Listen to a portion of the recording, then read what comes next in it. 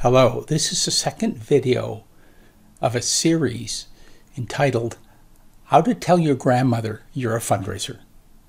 In part one, we identified 3 challenges to hesitancy you might have in telling your grandmother, or your imagined grandmother if you don't have one, that you're a fundraiser. The first challenge was, our profession is poorly defined. The second challenge was fundraising is somewhat unregulated industry. And the third challenge is we're unclear personally about what our jobs are. This video is dedicated to trying to find solutions to these 3 challenges. So let's start with the first one.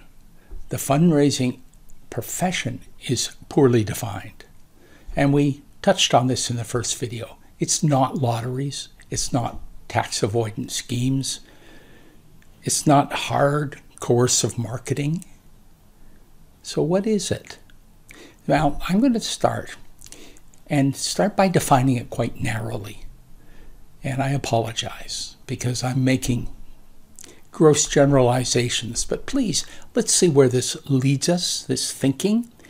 And we have to start with the donor journey. And the donor journey always starts at one simple place, and that's the desire of someone to support a charitable cause. So here's the donor journey.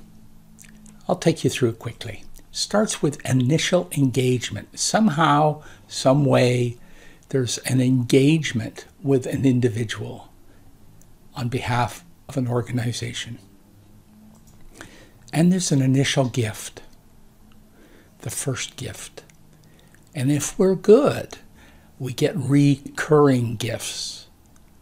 And after a while of the donor journey, this could lead to what we call leadership gifts, which come out of the annual fund, but are larger and usually case focused.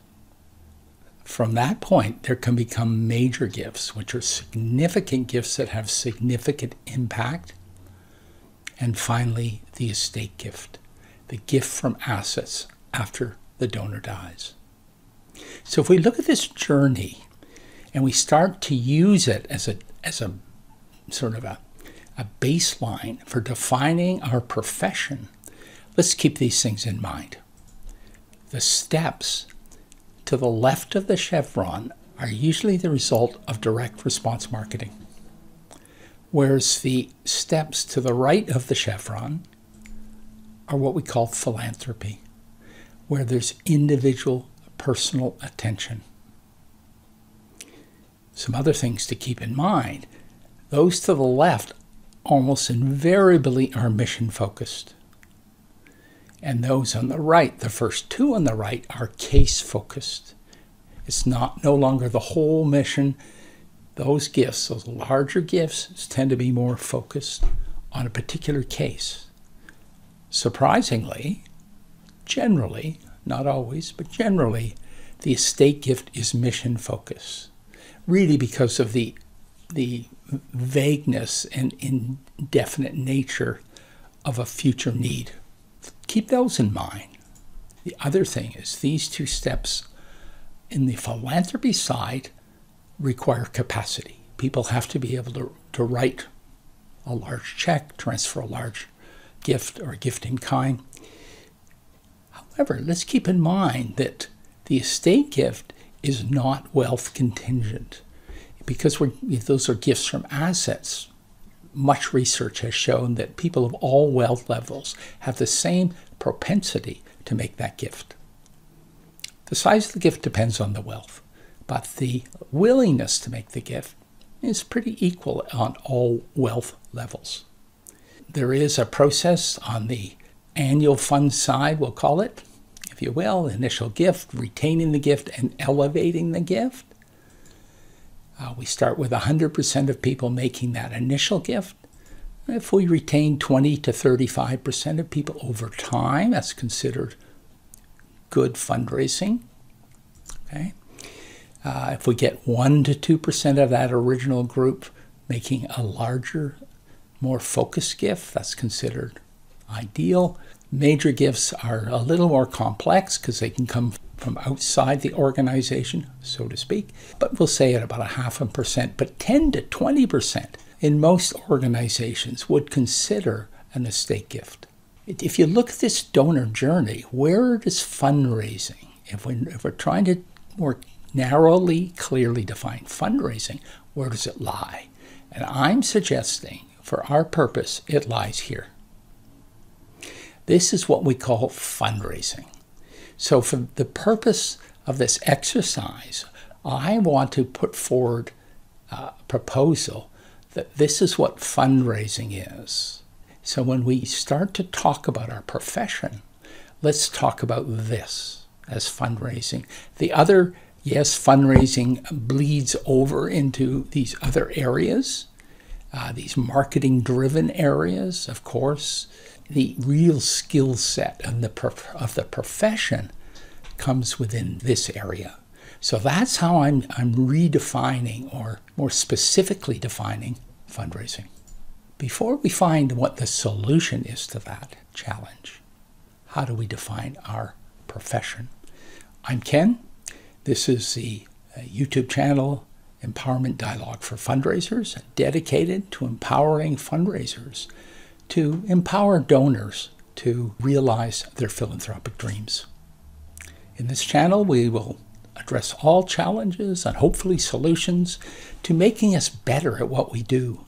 It's a collaborative effort. Please give me your suggestions and challenges, if you will, in the comment section. I'm getting them. Thank you. And please subscribe. Then you'll be notified of the next video coming up. And we're trying to spread the word and have this be an active forum for fundraisers. So back to the challenge and the solution. If the profession is clearly defined, and we said what it isn't, it's not lotteries, that's gambling, where charities may make some money on it. It's not necessarily tax avoidance, if that's a primary driver, and it can be. That's not fundraising, that's tax planning. It doesn't mean that's not part of fundraising, and I'll get to that, but it's not the primary definition of what fundraising is. So what is it? Well, I'm saying it's facilitating philanthropic aspirations. That's what our job is. The donor journey always starts with a willingness to support the cause. Facilitating that journey, walking with the prospective donor or the donor as they move through that journey, that's what defines the profession of fundraising, wherein the fundraising participates in co-creating with the prospective donor to further the cause they care about, and empowering them to do this as part of our best practice. How do we answer that challenge of what our jobs are, what our profession is? It's to redefine it, and redefine it narrowly with focus. That's how you describe your profession to your grandmother. The next challenge is fundraising is a somewhat unregulated industry. And we're going to have to take a long look at this one. In many ways, our industry is only regulated by tax revenue authorities. How do the tax authorities regulate? They do it through a system of tax credits or tax deductions. These happen to be samples from various countries of standard receipts with the correct information on them, the charitable tax, charitable business number, whatever it's called in your jurisdiction that you operate in. And you might recognize these. These are from 3 different countries. That is the primary method of regulation, but it's quite limited. There is a complaint process in most jurisdictions.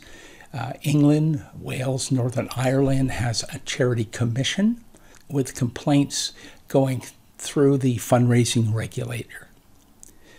There's a complaint mechanism in the U.S., in various states, most states, through the Attorney General's office. And in Canada, directly to CRA, or in some provinces through the public guardian. Those are the kind of complaint mechanisms that exist. The exceptions to this are gifts that have contracts. Insurance products such as gift annuities are regulated as if it's an insurance product. Trusts are regulated in various jurisdictions by appropriate authorities, and these are regulated heavily with strict guidelines and reporting.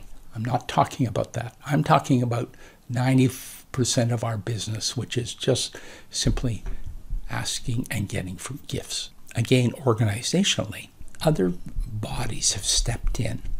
I'll give you a few. In the US, things like Charity Watch or Charity Navigator. In Canada, Charity Intelligence. And in the UK, Charity Clarity. You recognize those? They attempt to regulate our business by measuring our business as if they know our business. However, I think we all know, if we work in the business, that these measurements are simplistic and are wrongly focused. And there's been lots of discussion about that. At its core, it's because it uses self-submitted information with wide variations in standards. There's no consistency about that. They also don't measure the variance in impact. So that link to impact, which is a necessary part of the equation, is not measured because no one's figured a way to measure it. And because of the wide variety of charitable organizations, it's an amazingly complex sector. There is some voluntary self-governing regulation. And I'm thinking in Canada, it's the Imagine Canada program, but it's purely voluntary for some organizations. Again, at the organizational level, we're a large profession. Here's some estimates. Canada, a $19 billion a year business. In the US, close to $500 billion. The UK, 11 billion pounds. There is a consistency. The non-profit sector is close to 6% of the GDP. So a large segment of the economy, but basically unregulated. Fundraising is the only financial services industry that's not regulated in most ways. Here are some of the standards of other industries. A very comprehensive directive of what information has to be given to prospects. Documentation given to prospective donors or clients. Consistent full disclosure of the use of the funds. In our case, the gift dispersion. It comes in many industries with the fiduciary duty to test for competency. That doesn't exist in fundraising. Strict advertising guidelines. Those are some of the regulatory factors in other industries, but not in fundraising, even though we're this very large financial sector. At a personal level, anybody can work with individuals influencing their financial condition with no regulated training or accreditation. That's only voluntary.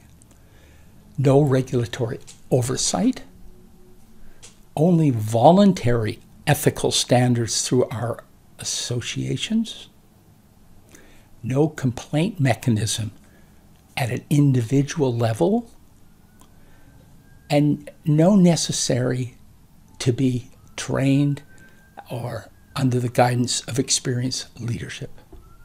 So we're floating around out there, and I always say, you can get a job one day. The next day, you're sitting down with a 92-year-old woman with enough competency, perhaps, or maybe not, to make financial decisions and walk away with a check for $200,000 that she can't afford. That doesn't exist in any other industry. We're going to continue this in the next video, part 3 of how to tell your grandmother you're a fundraiser.